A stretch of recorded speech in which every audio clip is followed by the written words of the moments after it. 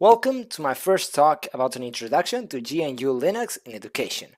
It's such an honor to be here at DebConf today. It's my first time, so I hope you'll understand everything I'm saying. My name is Rafael Mateus. I'm an IT engineering student from Universidad Complutense de Madrid, and I'm also a member of the community LibreLab UCM, in which we promote free software and also cybersecurity by doing events, giving speeches, giving talks. So I invite you to join us. Well, let's begin. First, I'm going to show you a little index about things you're going to see, like for example, these ones.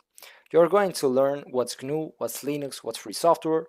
You're also going to learn the different types of users. Don't think it's a professional way. I'm going to just tell you the meaning of the root user, privileged users with sudo commands, and also non-privileged users. I'm also going to show you some of the desktop environments, and I'm also going to show you how to install, upgrade, and update the software you install on your computer. I'm also going to show you some of the alternatives you can use on your computer by using NextCloud, and also some of the things that you can use on your daily life that are open source. That's the main point. Let's begin. Who's this man? Who's this animal? This man is Richard Stallman. Richard Stallman is the founder of the GNU project. What's the GNU project? GNU was born in 1984 as a project to promote free software. In a way that until that time, most of the operative systems were non-free. What do I mean when I say non-free? Those systems were closed ones, and developers couldn't see the source code, so it couldn't be reused on other machines, just some specifically machines, not all of them. So what's the point? That's why Richard Stallman decided that he wanted to make a system that was 100% free, not just 95% free, as he said. So he developed the GNU project system, and he also started developing a kernel, which is like the core of a system. And that kernel is named Herd. It keeps being supported by the community and obviously run by the Free Software Foundation, which is also a foundation he developed to share free software. Wait a minute, now I'm going to show you what's actually free software. Free software has 4 principles. These principles are the next ones I'm gonna tell you about. Okay, let's wait a minute. I'm gonna just read the actual definition of each one so that you can get what they actually are. The first one is the freedom to run a program as you wish for any purpose. For example, you could run, yeah, that's it. I mean, that's an easy definition for the first principle. The freedom to study how the program works and change it so it does your computing as you wish. That's the freedom number 1. Access to the source code is a precondition for this. That's a cool one. The third one is the freedom to redistribute copies so you can help others. That's the freedom number 3, sorry. Right. And then the freedom to distribute copies of your modified versions to others. And by doing this, you can give the whole community a chance to benefit from your changes. Now, I'll give you a real example of what happens when you are in free software and when you are in proprietary software. You are a company. You buy something, some kind of software, some piece of software that works with data from your clients. That program one day stops being maintained by the company. I mean, you are the only one that you're still using it because I mean, you pay for it. Why don't you keep using it if it's working fine? But someday, as the company that was developing it stops giving support and updates, one day one client complains about some error that he had on something. What do you tell him? I mean, okay, probably you can fix it doing something, but not touching the code. So what do you do? I mean, you lose that client? What do? You can't do almost anything. You are in a closed box where you are locked and you can get outside of that box. That's why we need free software, because in free software you could see the code, change the code, debug the code, you could see what's happening inside of that box, you could get outside of that box, destroy the box and fix the issue, so both everyone's happy, not just you, everyone's happy. That's one of the main points of free software. I mean, if you develop something and it's free software, people can improve it. You can learn with other people too. I mean, if there's a project, there are 100 people working on it, I'm pretty sure that something you learn. Even if you are the best, something you learn. And also, most of free software projects are community driven, which gives them a feeling or a sense of community, and also, as I always say, sharing. Sharing is important in education, and software used in high school, schools, and also college should be free software, or at least they should try to support it, not just say, okay, let's use primitive tools and not use anything of free software. But that's my opinion. So now let's go backwards and see a bit again of where were we? We were that GNU is an operative system that was born in 1984, founded by Richard Stallman because he wanted a Unix-like operative system that was 100% completely free, due to the things I've told you about, the principles of the Free Software Foundation. So he did it. He had it almost done. And then in 1991, Linus Torvalds developed the Linux kernel on his small computer. He started building his own kernel, which was Linux kernel. Linux and Stallman, they had each of them had different things. One had a kernel, one had the GNU tools, so they joined them. And then GNU started being called GNU Linux. Almost every computer running GNU Linux, basically it's like, I don't know what's the percentage, but GNU is obviously the bigger part. The kernel, what's a kernel? A kernel is actually something that computes and manages all the things that need to run with hardware. I mean, it controls the sharing of the resources, like processes, memory, security, and all this kind of stuff that you probably won't know about until you study all these things about processors and all this kind of stuff. It also tells the CPU what to do. I mean, if it's gonna kill that process, if it's gonna do X thing. It controls like hardware, software, that layer in a certain way. It's also like, I mean, it has a GPL 2.0 license, so it's going to be called open source, and it's open source.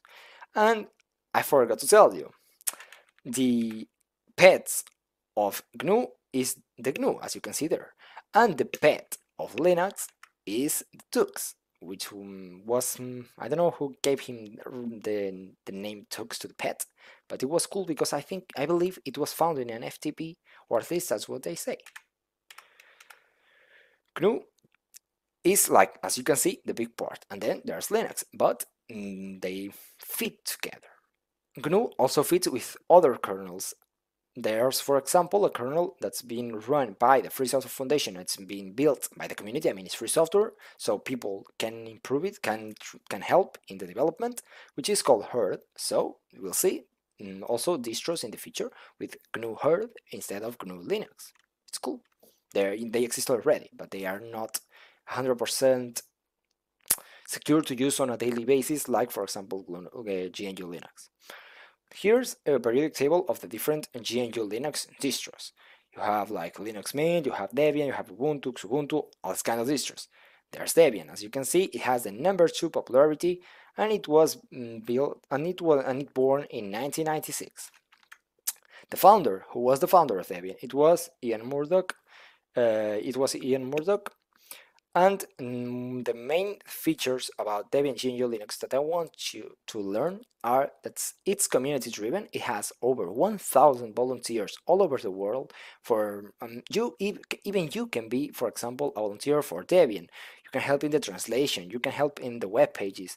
You can help in packages. You can help in lots of things. If you're a developer, of course you can help. Obviously, you need to follow the guidelines and all the stuff that's quoted on their website, and the conduct and social conduct and all this kind of stuff, but you can help. So I invite you to look for it on the Debian website about different ways to contribute. There's also lots of packages. I mean, there are over 5,000 packages that you can use in Debian GNU Linux. 5,000 packages is a lot. It's a lot. Most of them are maintained by the community, but believe me, 5,000 packages, it's a lot. And now you're probably asking, what's a package? I haven't heard that word before. I mean, what's that? A package is like the term software. It's not software. Yeah, it's software. It could be called software. It's like the executable files you tend to download in Microsoft Windows. You click it, you install it. It's basically the same thing. And also, I chose Debian. I choose Debian because it's easy to use. So it's pretty cool. Now let's keep going. Let's keep going. You have lots of things to see. The first steps with Debian. The first steps with Debian are the different desktop environments. You can see in this picture you have GNOME, you have KDE, you have XFCE4, you have LXDE, which is a lightweight desktop. It's really awesome for example, old machines too. So it's pretty cool. You have even Mate. You have lots of desktop environments. And now you're asking, if I choose one, do I have to stay with one of these desktop environments, or what's a desktop environment? In Windows, you are tied up to the same desktop environment. I mean, you can change anything, or you can change things, but not everything. On GNU Linux, you can change everything. You can be a GNOME user, you can be a KDE user, or you can be a GNOME and KDE user. You don't have to be tied up to one of those desktop environments. You can use 2, 3, you can use whatever you want. That's freedom, and that's a really cool thing about Debian. You have freedom. You can choose which whatever desktop environment you want. I'm going to talk later about how to install Debian in a virtual machine, and you'll see you can choose whatever desktop environment you want. It's according to you. You decide. It's your feeling, your taste, let's say.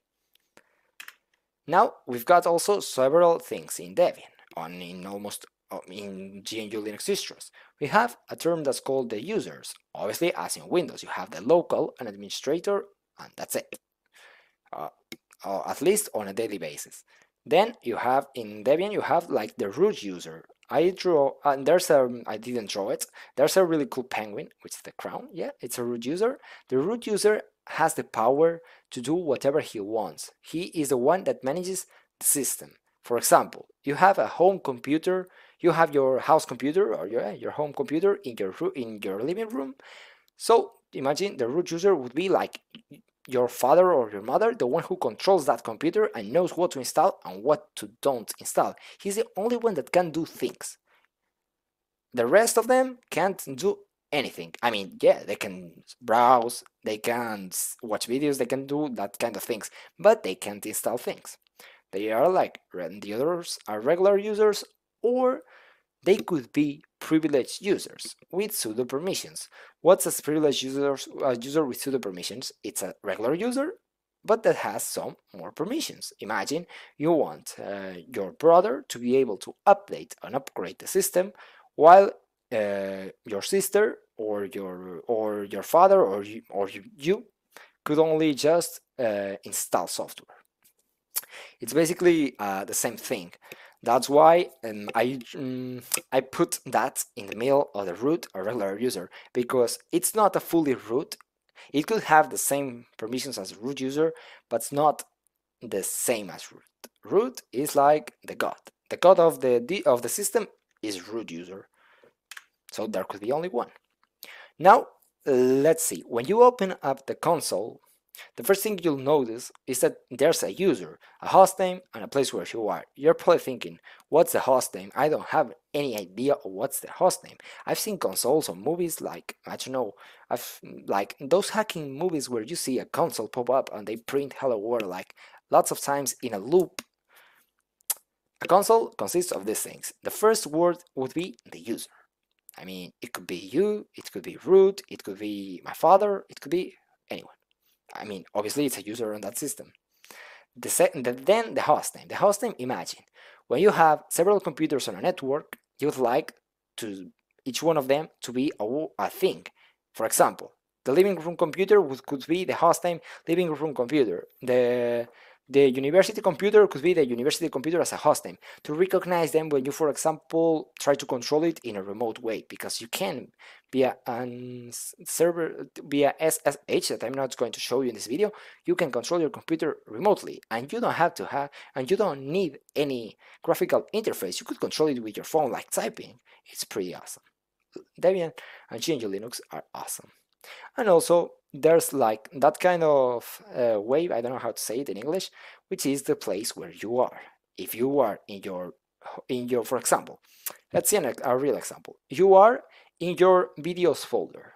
That route would be /home/your username /videos. Or if you are in your downloads folder, it would be /home/your username /downloads. And if you are in your desktop, what would it be? It would be /home/your username /desktop. It's pretty simple and it's pretty intuitive once you use them. Anyway, you're going to learn more then when I show you the VirtualBox, and I'm gonna write some commands that are gonna help you learn about several things. Now, how do you keep up updated in a Debian system? You can keep updated using two ways. You can keep updated using the sudo apt update command, sudo aptitude update command. Thanks to what? Thanks to what, or how those commands work? Those commands work thanks to mere repositories. Repositories, what are? Repositories is like, imagine you have like, it's like, yeah, imagine you have a place where all your files are, but obviously you're a company. I mean, you are not, they are not your videos or your pictures. It's like where you have the software. Well, repositories are places where they have lots and lots and lots of software. It doesn't have to be just one software. It could be lots of them. And packages are that pieces of software. That boxes of software are packages. Each software is a package. That's basically the point. And then there are mirrors. For example, you have here a building in Spain or in Portugal or wherever where you have some software. So if you live in if you live in another country far away, it's hard to connect to the network here, or at least it will take that time due to ping and all this network stuff. So if you have mirrors, are like copies of that repository all over the world. So there are mirrors. Like, for example, in each country it could be like 7 mirrors. It depends on the country, but there are lots of them. And during the installation of Debian, you'll see that it says, do you want to use a network mirror? You just click yes, and then you just need to choose what mirror do you want to use. For example, I use Spain, my students' organization mirror, which is Librelab UCM, which is which is really great and is one of the fastest in Spain. And then you could also use like instead of the command line where you need to write sudo apt update. If you are sudo, if you are root, you just write apt update or aptitude update. But if instead of writing that, you could also use the graphical tool, which is called Synaptic.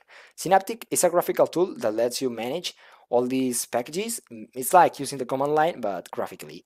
Personally, I prefer to use the command line because I feel like I've got more control on of what I'm doing. But you could also use the graphical tool if you really want to. I mean, it's perfectly cool. Now, how do you manage files? As I've told you, I was gonna show you some commands, and I'm gonna do it. You can manage files in a very, very easy way using commands. But don't worry, those commands aren't like those typical commands with slashes and all this kind of stuff in bots, games, and all this kind of stuff. They are pretty simple and they are very intuitive to learn. For example, move. As you can see in the slide, move is MV.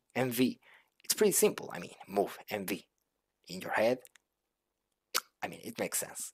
Remove is RM. It's pretty simple too. And there are lots and lots and lots of these commands. So now I'm gonna show you a bit about how do these commands work. Let me change this so that you are able to see how do they work. Let me change this. Okay, let's change this to the VM. Okay, now we are in the VM. Let's see if I can open the VM. Okay, I'm in the VM. Great. Now I input the password. Now here we are using Debian. Here's the terminal. ls, for example, to list files. Clear. Now, as I've told you, you could use, for example, the cp command to copy. Well, let's see first the routes that you are able to go. If you write ls, which is list files, you'll see that you can go to the desktop, documents, downloads, music, pictures.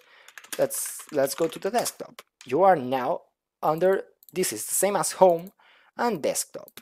It's pretty simple. If you want to go backwards, you just write cd. What's cd? cd is change directory. You just write cd and 2 dots. 2 dots is like going backwards because 1 dot is the same directory. What do I mean when I say this? For example, suppose you create something inside the desktop. Let's see, desktop. Nano is a text editor. Just click Nano. Hello world. Hello world. Control O to save it. And now, as you can see, there's our hello world file that we just created.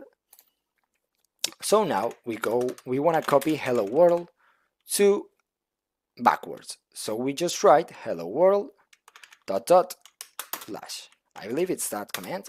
Let me check. Okay, that's the command. Just write cp hello world dot dot slash. And now suppose we want to copy hello world. We want to copy that hello world in the same directory but with a different name. I mean, we want to change that name. We just say hello world 2. Alas, that's it. It changed. It's pretty quick and simple. You could also use the files. I mean, you can also use this tool. It's quick. It's simple. Imagine hello world 2. You just click it here, rename, click OK, and that's it. It's pretty quick and it's pretty simple.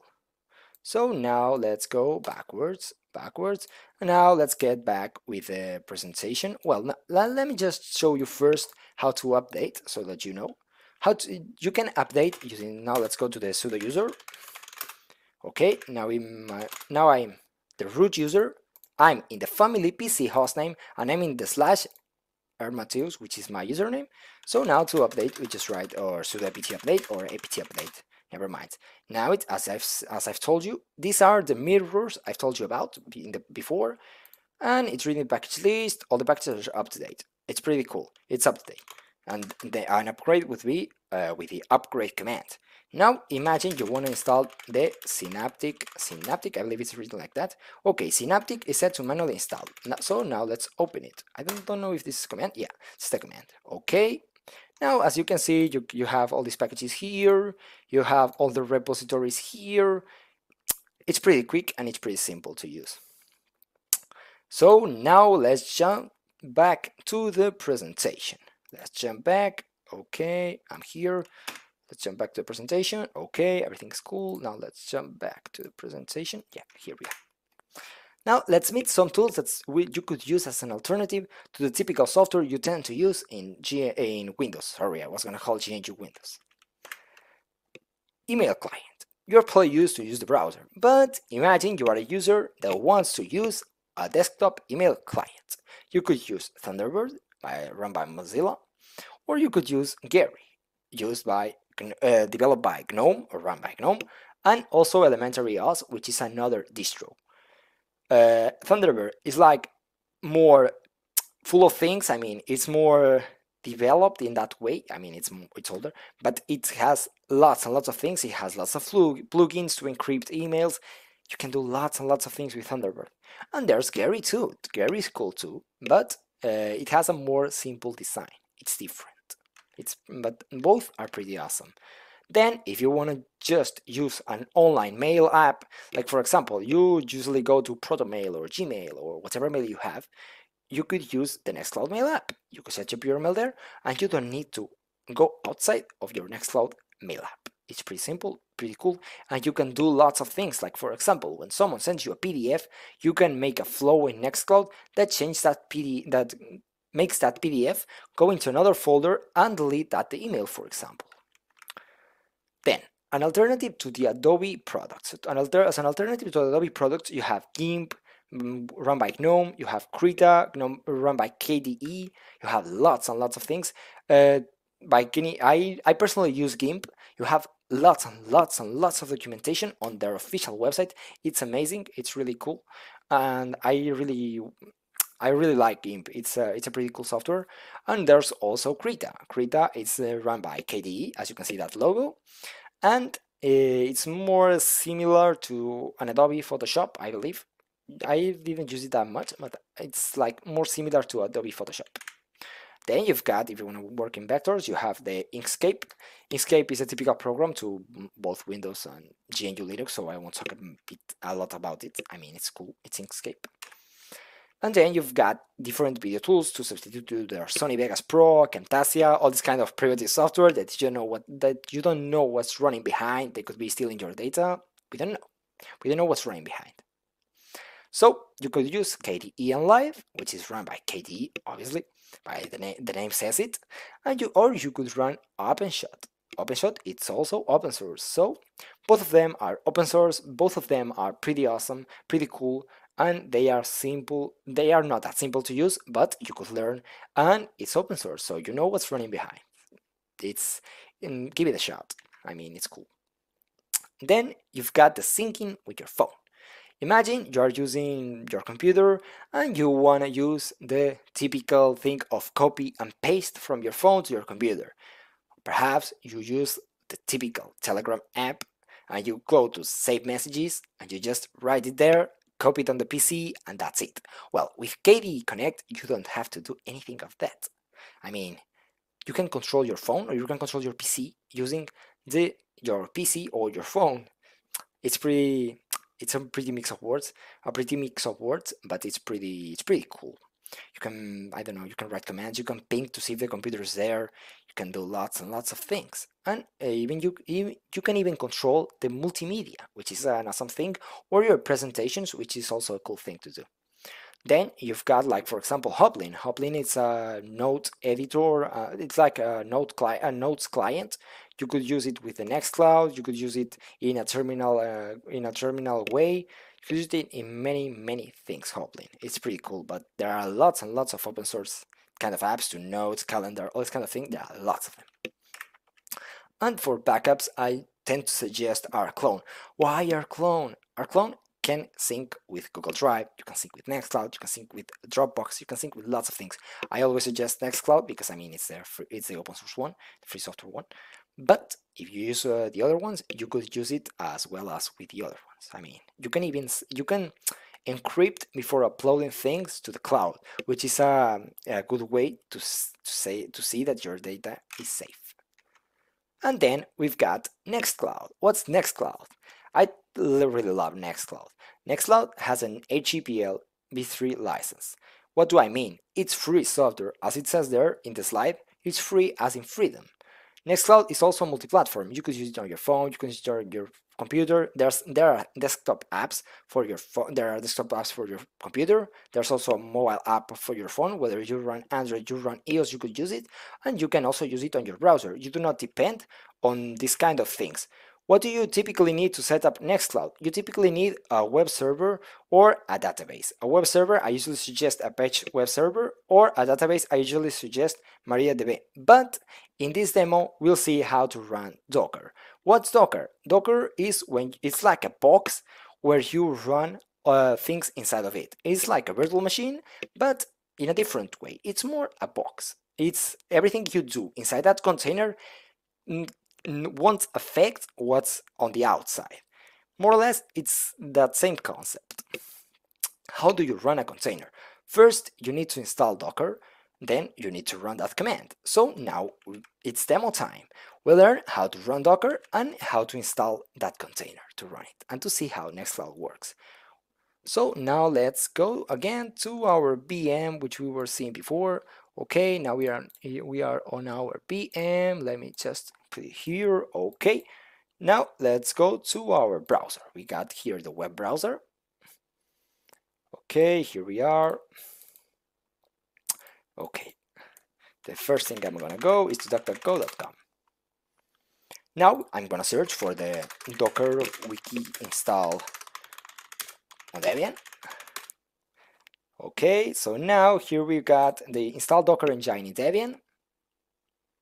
Now we click there and it takes a bit of time to load, but it will load. Anyway, while we are working on this, okay, now, yeah, okay, it's cool, it's cool. As you can see, the first step is install using the repository.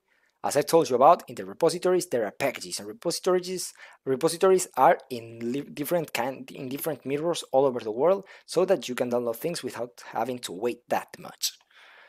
So how do we set up that repository? We need to update our packages, as I've told you before. To update it using that apt update, we just need to write here apt update. Okay, we click enter.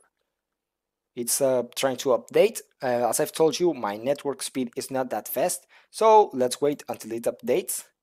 And then what we have to do is to install these things: the apt transport HTTPS, the CA certificates, curl. I'm not going to explain what's each one of these because we are running a bit out of time. But anyway, I'm gonna show you how to do it. We just copy it, paste it, and that's pretty simple. I mean, I believe on those things because I know what's each of these things. And now we need to add the Docker's official GPG key. I'm not going to explain either what's a GPG key because I'm just gonna tell you, it's like a safe method to know that you are downloading something from the official repository. I mean, you are not, there's no one in the middle trying to change that software for you to install like some kind of malware or some kind of all those kind of things. Now we need to add the repository. We just click copy paste, okay, and now we install our Docker engine. Okay, paste it. Couldn't find. Okay, you see, I forgot to do an update. Let's do an update. And then, okay, now it's taking them from Docker. Now we just run it. Okay, yes, I want to install them. It's probably going to take some time, but I'm gonna show you how. After this, you should run the command I showed you in the slide, which is the command. But as I don't have that much time, I'm gonna show you how to run, how a NextCloud instance can run. I mean, how it runs, how is it cool. I'm gonna use my student organization instance. So wait, hold on a second. I'm gonna just use the password. I'm just gonna input the password for you to see how it works. Okay, hold on a second. Here it is. Okay, let's go. We log in, and okay, I wrote the wrong username and the password. I don't know why. What?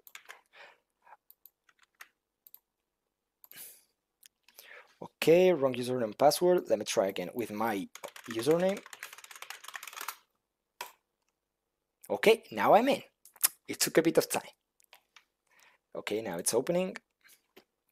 It probably takes a little bit of time sometimes. Okay, now as you can see, I've got like lots of documents. Let me change the display fast. Let me change a bit the display because I didn't change it before. Okay, apply. Okay, here it is. It's way much better for you probably. Okay, now you can see all these kind of things. This is my own cloud.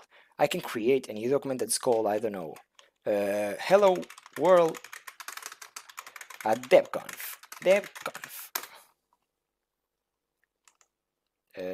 It's creating it, or did I click? Okay, yeah, it's cool. If not, I'm gonna just use one of these.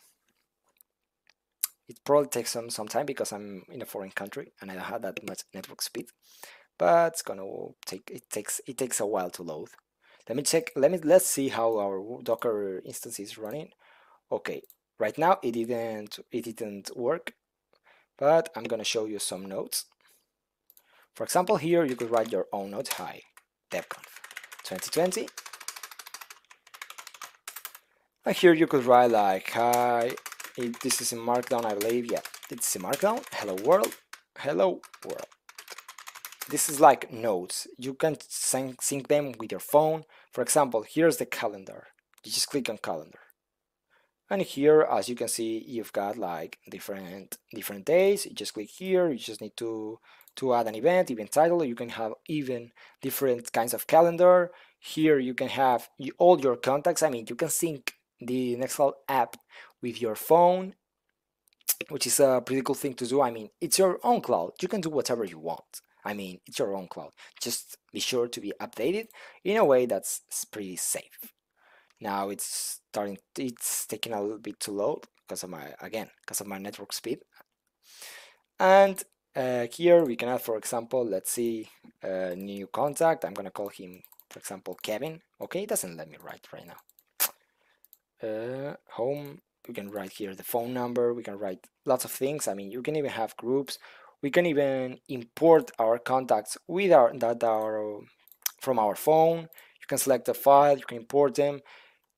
One great benefit: you are used to typically talk using GT, Google Meet, all these kind of tools. Now you can use your own instance tool, which is Talk. With Talk, you can call, as you can see, I've called myself. You can call people and you can talk with them. You can assign them to projects in the NextCloud, and you can do lots of things for organization. For organization, this is great. Here you have photos, activity, but as I told you, I want to show you some things that are pretty awesome. Let's see, here you can add your personal details, but let's go to, I believe, okay, I don't know, here you have also the users. Okay, I can't see it because I'm not an administrator. As you can see, what I was going to tell you is, in your NextCloud instance, you can have different groups. You can have, for example, a group that's an administrator that has a limit up to 50 gigabytes, for example.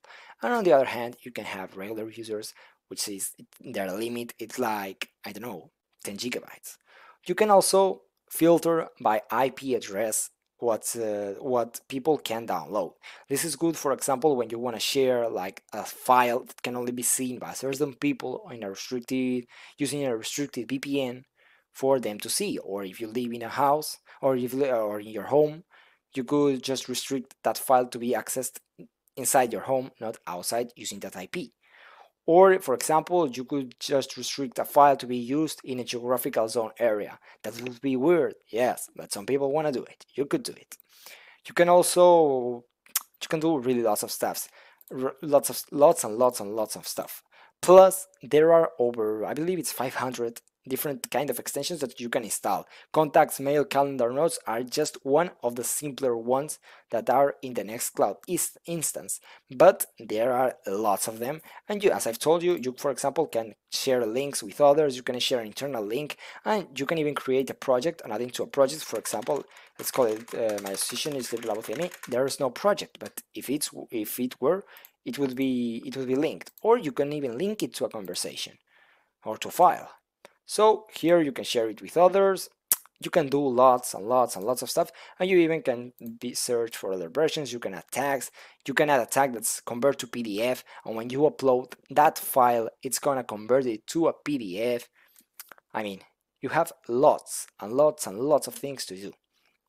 I'm just gonna take this last minute to share with you a project that we are developing. We are developing a project that consists of a cloud among universities and schools and high schools. First, the step one is across universities, in which students can share the notes they take in their classrooms in a open source and free way. They don't have to give their data to third-party providers and all these kind of people that just want their data. They give them money, but you give them your data. I mean, they sell your data.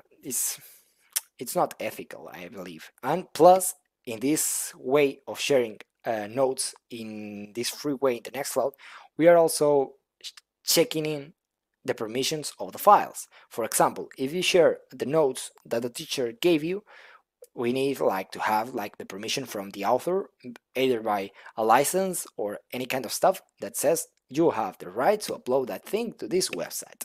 So everything will be cool, everything will be safe, and everything will be legal and ethical, because everything will be cool. I mean, we won't sell your data, we promise. So if you want to keep involved in our projects or in that project, you just need to search for us, and yeah, that's cool. You can contact us in Mastodon, Matrix. We even have our own instance, Telegram, whatever social network you want to contact us. And that's basically it. I hope you enjoyed. I hope you liked this small introduction to GNU Linux in education, and I hope you really use NextCloud, because the last step would be to run the container. You could try it. It's just run the command, click next, click install, and it was really such an honor to be here at DebConf 2020 today with you. And I hope you learn more and more and more about this world every day, and so that you are able to see all the other talks after this one. Thank you so much for listening, and if you want to contact me, here you've got my social networks. So be safe. Stay safe and have a nice day.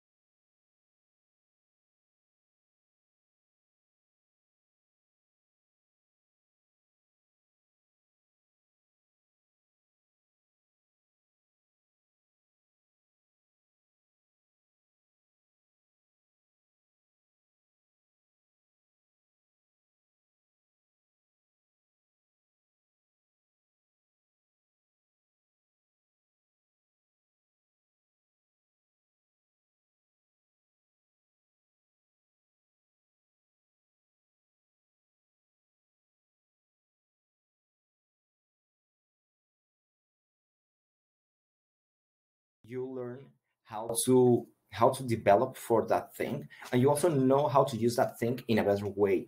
Plus, obviously, it's like the story of how everything begin. So I think it's really something that should be taught at schools and colleges, just to make the users know that there's more than like that Microsoft Windows stuff that people used to know. Just, I mean, they don't know the alternatives. So yeah. Awesome. Cool. So I just said thank you. Thank you a lot for your talk. It's very inspiring, motivating. What do you consider the main obstacles in Spain currently for universities and schools to administrative staff to not use more free software in their classes with the students and also with the administrative staff? I believe the main obstacle, as I've said, is like the first step would be the government. I mean, the government tends to suggest proprietary software, private software, instead of free software. So then in the high schools and colleges, at least from what I've heard, they tend to like believe on that recommendations and not try to use different software. So that could be like the first step to share the campaign, Public Money, Public Code, and all these campaigns about universities from the Free Software Foundation, and also try to suggest teachers and students about the different alternatives, not just let them work with, like, for example, Visual Code, like, for example, at my college, but let them know that there are different alternatives and they can use whatever they want because they should be at least free. I mean, if they want to take a responsibility for something, at least they should be able to. They shouldn't be like made in that box where they can't go out. Yeah, that's basically it. Okay, someone made a little comment. This talk will be very nice to newcomers, and yeah, that's good. We're recording it. This is. Have you? So do you have a solution with GNU/Linux for secure browser for test taking? I don't have like I don't have like that kind of solution. I mean, it's a very difficult topic because they need to at least to know what the student is going through. So yeah, it's a hard thing to really hard thing to do. I'm not in that area, so I don't know really what could be the best solution. Yeah, I really don't know what to use in that case. I'm a computer science student at the Institute of Mathematics and Statistics at the Universidad de Sao Paulo. We've always had the Linux spirit. Our teachers were some of the first to install it at the universities. Nowadays, sadly, there are more and more Windows users each year here. We try to show how easy and marvelous Debian is, for example, but it's hard to change people's minds. What do you do to convince people to try Debian? I tend to let them know that most software they use, they don't know what they are using. I tend to, for example, share the articles of all the different things that proprietary software tends to show them. Also about the different things they can make in GNU Linux. I mean, obviously on Debian, they can do whatever they want. I always tell them that they can do whatever they want. They are not in that box where they can't do anything. They know what happens. They can check logs. They can check how everything is working from the base to the front end. I mean, they can do anything and they can check. Plus, as Montag said, is expensive. Proprietary software is expensive. If a high school, instead of paying Microsoft licenses to all this kind of software, try to use more of the free software, they would really, and they wouldn't spend that much money instead, and users will be free. I mean, they users really need to be free, and students really need to be free, and people need to learn that there's an alternative, because when they are like at younger ages, they only know one thing that exists, that is Microsoft Windows. So if we share from an early age that there are alternatives and other things exist, people could try and use them. But if we do not show them from their early ages, they will need to learn it by themselves. But yeah, I mean, we should try and share all this software with teachers, and also at high schools, because software exists and the students can use them. Okay. There's one last question here. We're already a minute over. It doesn't seem to be. Would you recommend Flatpak or Snap or App Image for the average user? I mean, for example, I Flatpak, I've used it like very few. I don't tend to recommend it because I didn't use it that much. I mean, people know more about that than myself. Snap, I think Snap, it's easy to use, and then App Image doesn't really need an installation. So App Image would be an easy stuff, and also Snap. I'm in between one of those. Okay. Well, Yeah. Thank you, Rafael, for your interesting talk. Thank you so and much. Also very informative. I really like it, and I hope that you can really make a difference in your community, and we can, keep going on with that. Thank you So much. Thank you, everyone.